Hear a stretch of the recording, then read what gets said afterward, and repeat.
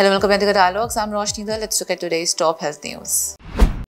Doctors to get refund of GST paid with DNB course fees, NBE issues notice. The NBE has withdrawn notifications imposing GST on course fees for trainings following a Delhi High Court order. The court instructed NBE to promptly refund GST to candidates and directed hospitals to refund untransferred amounts. The Association of Diplomat of National Board Doctors initiated the plea against NBE's imposition of 18% GST on DNB candidates' course fees. The Central Board of Indirect Taxes and Customs clarified earlier that fee for entering examinations or admissions to education boards including NBE would be exempt from GST.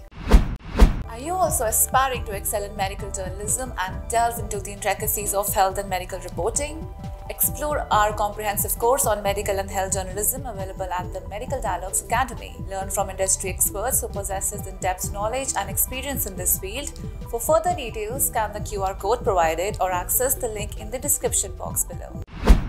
The Association of DNB Doctors and FODA questioned the inclusion of GST in annual course fees, leading to a Supreme Court referral to the Delhi High Court. The court ordered NBE to refund GST collected from DNB candidates. NBE compiled submitting an affidavit disclosing candidate and transaction details. The court noted that remaining GST with NBE and significant amount remitted to hospitals. Subsequently, the court set aside the contested notifications. NBE has issued a notice instructing accredited hospitals to promptly refund GST on course fees to NBEMS trainees. Queries can be directed to NBEMS through the communication web portal.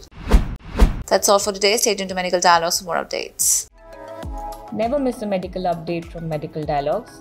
Like, subscribe, and press the bell icon.